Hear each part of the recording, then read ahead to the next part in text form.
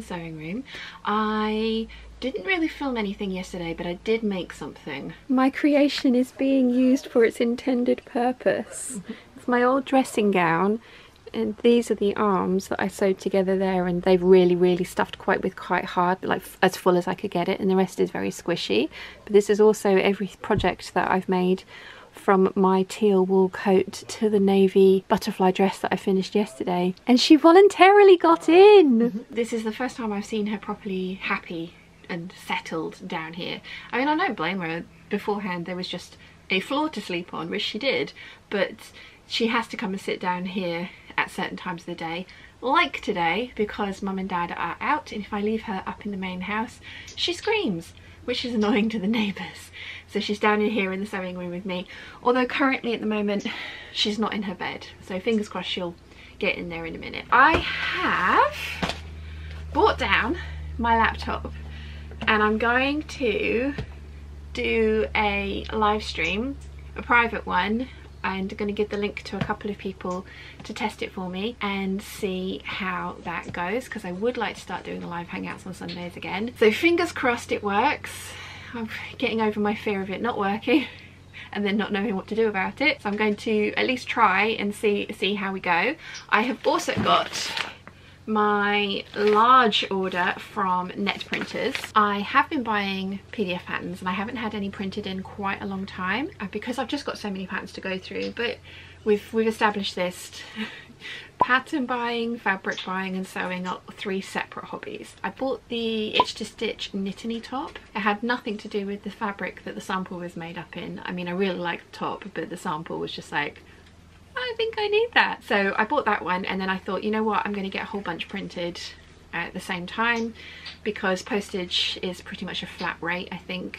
So I was just like, yeah, let's do it. So I've had about £50 worth of patterns printed. Funnily enough, one of the tops that I haven't had printed is the Knit-A-Knee top, because I couldn't work out how to separate the pages, because I only need to get a certain cup size printed for me, and the A0 was 6 pages long for all the different cup sizes, and obviously I don't need all the different cup sizes, so I need to work out how to just isolate the one page that I need to then send that off, because I don't want to pay for all 6 to be done. Fingers crossed these are easy to identify. Some of them will be, and as we've learned in the past, some of them are not, but yes, they should be. I've got my file folders here, which I will try and link in the description box down below. I get them from Amazon and I usually pay around £35 for 50. I did manage to get an absolute bargain on some fluorescent green ones, which was £15 for 50. After I'd bought that one set, they went up to 75 quid. So yeah, every now and again I'll sort of like hunt through and have a look and see which is the cheapest colour. The last time it was this green one. So the first pattern I have here is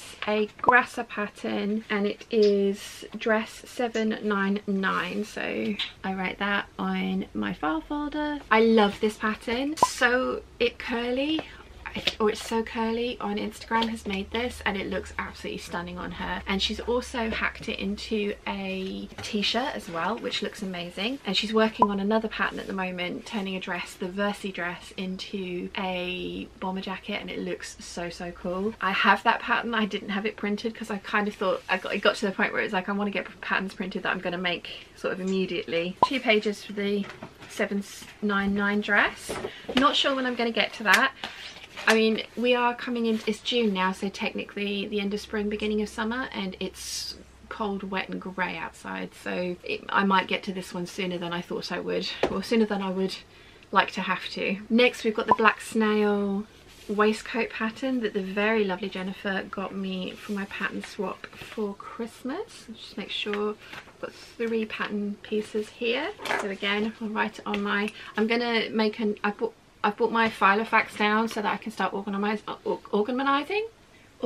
myself. I'm going to write a list. I have a folder on my laptop desktop of all the pictures I need to print out for the patterns, the envelopes that haven't got pictures on them at the moment, so the ones that I've been making recently. So I'm going to do that, and then I'm going to go through the sew-alongs that are outstanding on Patreon and pull all those patterns out so that I can start working on those. Yeah, I'm trying to get myself organised. I would be filming today, but Mum wanted to be in the sewing room. She's currently at B&Q with Dad, which is why I'm dog sitting. And if you can hear the whining in the background, Susie's doing that high-pitched whine that she's like, I want my mum and dad, you will not do. But I'm gonna have to make do. Mum is going to be in here sewing later today, so I couldn't have the room for filming all day, so I'm going to be doing that on Monday, even though I did get my eyelashes done yesterday.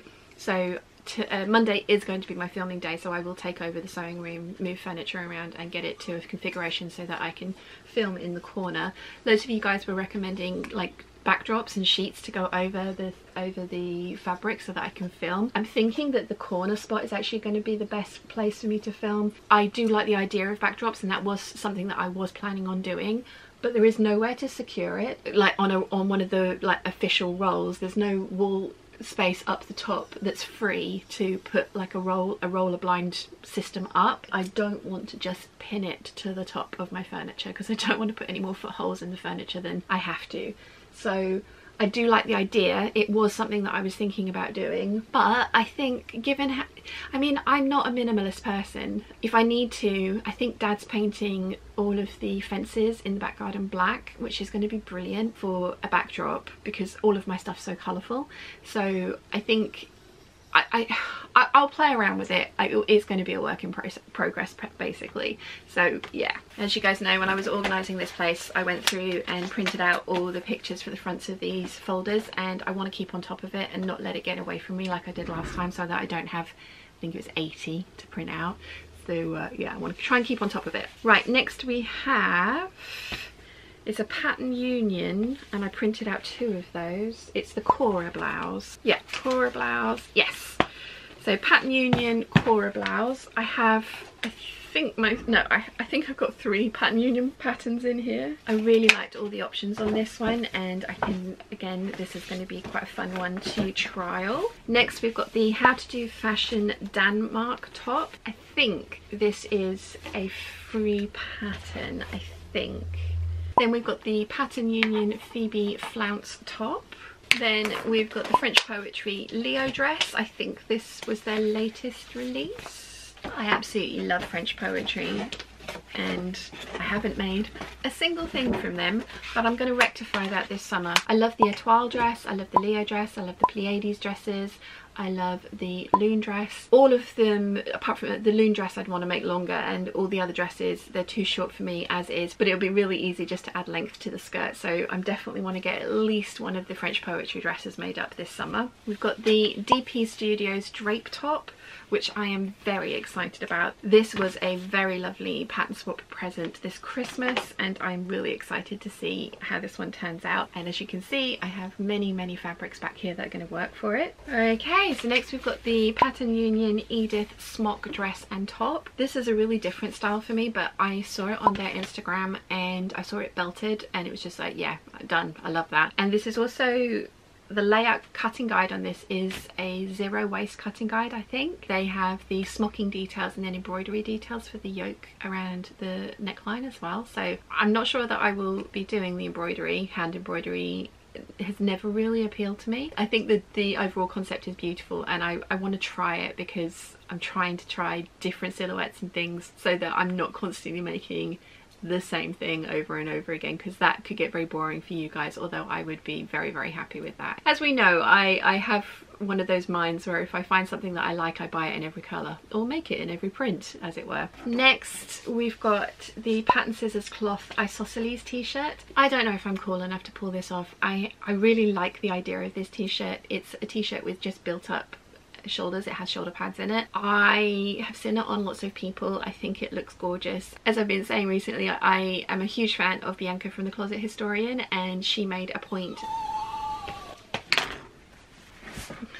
I trod on her toe. She got underfoot. Right, so I'm going to try with the dog on the lap and see if that stops the high-pitched whining. What was I saying? Yeah, Bianca, Closet Historian, she made the point recently that building up the shoulders, or kind of not building up the shoulders, but certain sleeve lengths and shoulder types can make the figure look way more hourglass, which is something that I'm striving for. I'm definitely pear-shaped now. I used to be hourglass. I'm definitely a pear-shaped now. I mean, it's a stupid term because, you know, nobody's a fruit. I'm a shan shape, but it's a term that's easily recognizable. There's lots of different t-shirts like this on the market at the moment with shoulder pads and stuff built into them. I saw the Isosceles t-shirt. I think it probably again was on Sew It Curly. I hope I've got her Instagram name right. Hi. Yes. It just looked really cool on her. I don't know if I'm cool enough to pull it off, but I want to give it a try, so I've got this one. Oh, and that was the last one because this is the second part of the DP Studios drape top. So I'll put that in that. So I got 9 patterns printed and it was a total of £53 including postage, which, you know, that's, I would rather, do you want to be down? Okay, there you go. There we go. I'm covered in ginger fluff now. Yes, she keeps trying to stand on the foot pedal. Don't do that. I mean, the machine's off, that's fine, but yeah. I would rather spend that money having them printed on A0 so that I can just trace them out rather than having to print them all out myself at home, stick them together to then trace out. And yes, I do trace my PDF patterns as well. It's a habit that I've gotten into. It was By Hand London had put it on their Anna Sew Along on their blog post. They made the point that patterns are expensive and tracing off your size would allow you to use the pattern again in the future, and I'm very glad, very glad that they kind of put that, it's something that I'd never even thought about, so I'm glad that they put that habit into my head. So hopefully you'll be seeing at least 1 or 2 of these very soon. So the 2 t-shirts in here you will definitely be seeing soon. So I'm gonna put these, I don't know where I'm gonna put these. I have a feeling that what I'm going to try and do is whittle down the fabric stash so that there are fewer cubby holes taken up by fabric that will then get taken over by patterns, because I do have very little room for more patterns to be added. So that's the plan eventually, to work my way so that my stash kind of gets smaller and gets taken over by pattern storage. Somebody asked me the other day if I sell the things that I make, and the answer is no. Everything that I make is my size to fit me, for me to keep. This is my entire fabric stash for me, behind me as well. Yes, I have a lot. Nobody needs this much. I know that. I don't have the biggest stash out there. I certainly don't have the smallest stash out there. And as I mentioned earlier, fabric buying is a completely separate hobby to sewing, and it's something that I do enjoy. I don't have many hobbies. Yeah, in fact, sewing, pattern collecting and fabric collecting are my hobbies. I do paper crafting, but I haven't done that in years and I really want to get back into it. But at the moment I am fully bitten by the sewing bug, and this is my full-time job. I am a full-time YouTuber, so this is how I make money, is making videos, which is why I make so much stuff and why I have so much stuff. You don't need this much stuff to be a YouTuber at all. I'm not saying that you do. This is just how I choose to spend my time and my money. It makes me really happy. I do have a large wardrobe. I clear it out frequently. I have recently just dropped off many bags of me-made clothes to the local charity shop, for them to hopefully sell on to new homes and for people to love in a second life. This is the thing, I could very easily make many repetitions of a few patterns that I have found and that I love. They wouldn't go anywhere, and there's certain patterns that I've made up and that are in my wardrobe and that I'm never going to get rid of, like the 8577s, the Eve dresses, the 9357s, those kind of things. There are patterns that I try. You have a very wet nose. There are patterns that I try that I don't necessarily absolutely adore, but I'm really glad that I've tried them, and those ones I will pass on to charity. So I do clean my wardrobe out really frequently. It's pretty much, I think, 95% me made at the moment, which again is something that I love. I very rarely buy ready to wear clothes anymore, and it's usually because the fabric is just so fabulous that I'm like, I will get that and I will try and alter it so that it fits me better. I have a much larger wardrobe than anyone needs. I have a much larger collection of stuff than anyone needs, but it's things that make me happy. Clothes have always made me happy. I've always had large wardrobes. I've always done jobs where I've had to wear a uniform as well, so it's not like, oh, running out of time.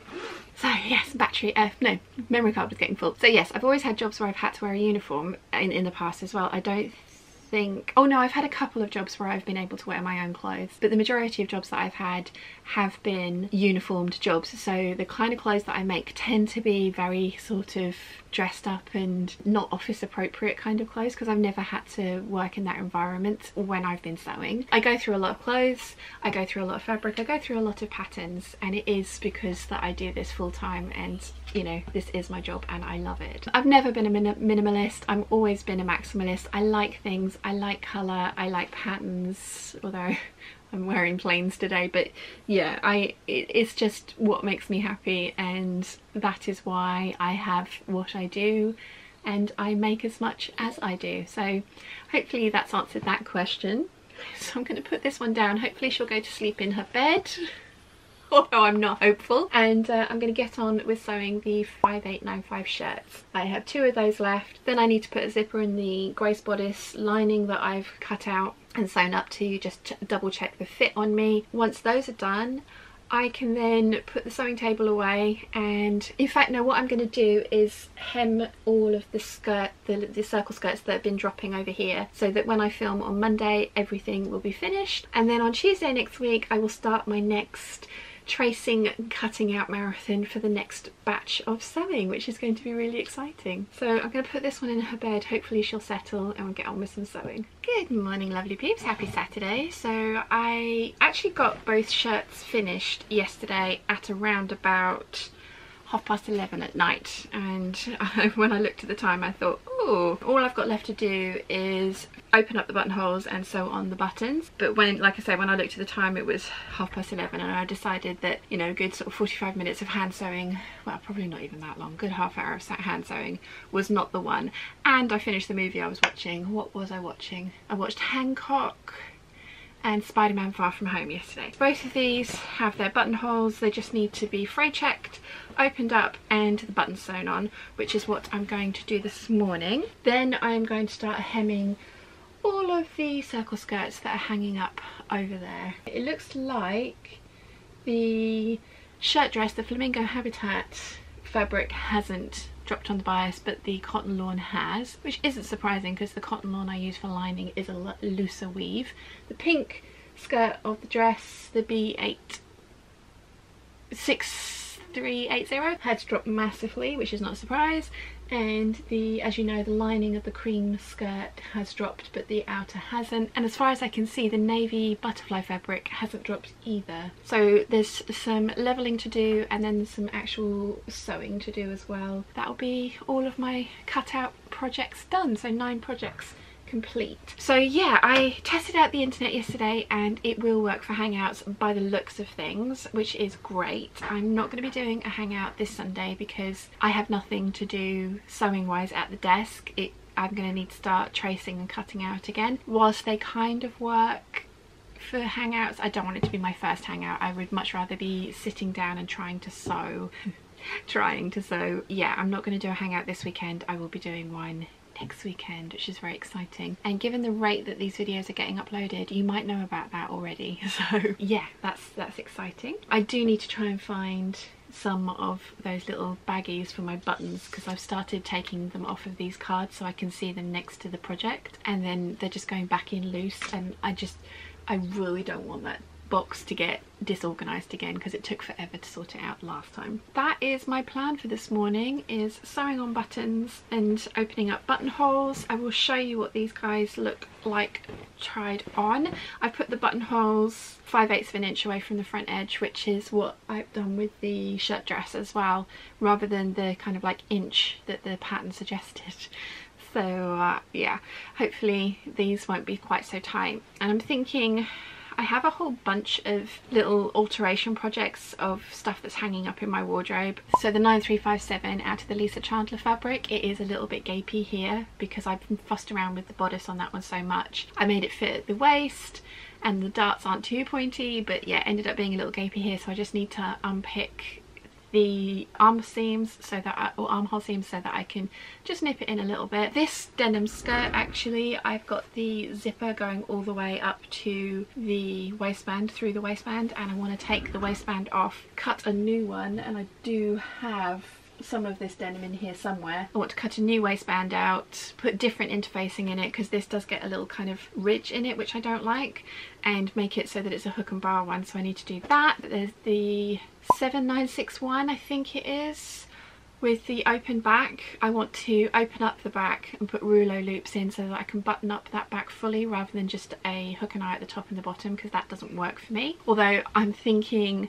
I might be lazy and not completely open it up and put rouleau loops on some black twill tape that I have and sew that to the back opening, because I think it'll look just as nice. I think. Maybe I don't know. I don't know. If I have to open it all up, I have to open up the waist seam and go in through and unpick and stuff. So yeah, and we all know how much I hate alterations, so the easier they are, the better. So yeah, I have quite a few little tweaks to make to things in my wardrobe so that they get worn more often. As I've just mentioned, I hate doing alterations. It's something that I've been putting off and putting off and putting off, and I just think it would be a really good idea. Probably none of them are going to take me a very long time, so it would be a good idea to dedicate a couple of days to it and just do those things so that I wear those items of clothing more often, because they're all really nice items of clothing that I don't want to get rid of. At some point I'm going to do that. But first, buttons. One eternity later. Okay, I have sewn the buttons onto my shirts. This is the Flamingo Habitat one. I went for the same little square turquoise buttons that I used on the shirt dress, which is here. I have hemmed this. I just need to, I've sewn the bias binding on, I just need to hand stitch that down, and I have machine hemmed the lining of this. I have hemmed the pink dress, the white skirt and the navy dress as well, so I've been very busy today. I have tried on the white or the cream skirt, and I don't think I like it. I've actually filmed this little bit showing you these shirts before with the cream skirt on. Not that I think that they particularly go, although it does with this one because the background of this is cream rather than white, but the Bed of Roses background is white. But I'm waiting to see the footage back. I don't think that skirt looks very good on me, unfortunately. It clings to every lump and bump, and yeah, it may never see the light of day, which is sad. I think if I'd have had enough to cut out a half circle skirt or this skirt, for example, I think I would be much happier with it. But because it's a narrow A-line skirt from the Butterick 6380 dress, it's just the combination of fabric and skirt I don't think work. But who knows, you may be seeing me with this shirt on with a completely different skirt, so I'm going to wait till I see the footage back. But I think that skirt may be getting donated straight away, which is sad, but never mind. It's good to experiment. There is nothing else that I would want to make with that fabric. I do want to make a waistcoat with what I've got left, and I can still do that, but there's that I wouldn't have been able to make another skirt with what I've got left of the fabric, is what I'm roundabout trying to say. And they don't have any more of it available on Sherwood Fabrics that I can see. I haven't checked for a while, but I will check again, because I do really like it, and it looks great in the dress with the really full skirt, but this just slightly narrower skirt, not quite right. But I love the shirt. The shirt is great. So I'm going to show you the Bed of Roses shirt, then I'm going to say goodnight because I've got lots of hand hemming to do, and I'm going to go and sit with Chi whilst I do that. And here is my Bed of Roses shirt. Again, I really like this. This is a quilting cotton, so this one is slightly stiffer than the previous two I've made. I made two of these in quilting cotton the first time around that I made it. I like it, but I think I do prefer it in the cotton lawn, this cotton lawn fabric. It's slightly, I don't know, gets quite thick at the back of the neck as well, because there's quite a lot of fabric going on in there. There's the shirt, the body of the shirt, the double pieces of the collar and the facing, so it can get quite thick back there. So in the cotton lawn it's slightly more forgiving, but I've trimmed all the seams to within an inch of their life in this one, so I think it works, and I think it's really pretty, and I really like it with this skirt. I like it a lot more with this skirt than I do with the cream skirt, and again, I don't know if you're going to have seen the cream skirt because I think it was kind of atrocious. I am really pleased with both of these. There will be more of them. I love them. I think they're great. They look great with this skirt. It's the kind of like silhouette that I like. I can easily get my cardigans over the top of them. The kind of grown on sleeves are a little bit restrictive, but not in such a bad way that I won't wear this. I do kind of fancy maybe trimming a little bit off, but I have decided that I'm going to try and amalgamate the tie part of this with the 9345 from Vogue and see, because I love that bodice, and I do want to work out how to lengthen it into a kind of like a this length shirt, but I also think that the bodice itself at this length with a little tie on the front would be really interesting. So I'm going to try and add the tie kind of weird sort of portion of this little front piece and the facing onto the 9345 and see if I can amalgamate those, because that way I can have another shirt which doesn't have quite so much bulk in the back of the collar, so I can make it out of these slightly thicker cottons, and it also is I can do it sleeveless or have the short sleeves on it as well. So I'm going to play around with that in my tracing session, which is going to start tomorrow, which is exciting. As I mentioned, I've hemmed everything else. I'm going to take it all back to the main house, sit with Chi while I have some food, get everything hemmed, and then tomorrow it will be tracing. No, I still need to put a zip in the grey stress bodice to just test the fit on that. If it needs tweaking, I can cut the tweaked pieces out of the cotton lawn here, sew it up and try it on again, and then I'm going to put the sewing machine away and start tracing out all of the stuff and cutting out some things as well for my next batch of things to make. So yeah, I'm really pleased. I think these 9 things have been a success. The trouser muslin definitely needs some tweaking, but I'm going to get there with that. The cream skirt, as I say, I'm not sure it looks good on me, but as a skirt it is a very nice skirt, and the rest of it, the dresses and the shirts, I am really, really pleased with. So yay, it's been a good, I think it's been a week, maybe 8-9 days since I started doing all that, but it's been so much fun being able to sew again, for sure. I've really, really enjoyed it, and as you guys have said, it's really kind of noticeable how much my mood has picked up, which is not surprising. So yay, very happy to be sewing again. So on that note, I am going to say goodnight. I hope you've enjoyed my day, and I will see you all tomorrow. Bye!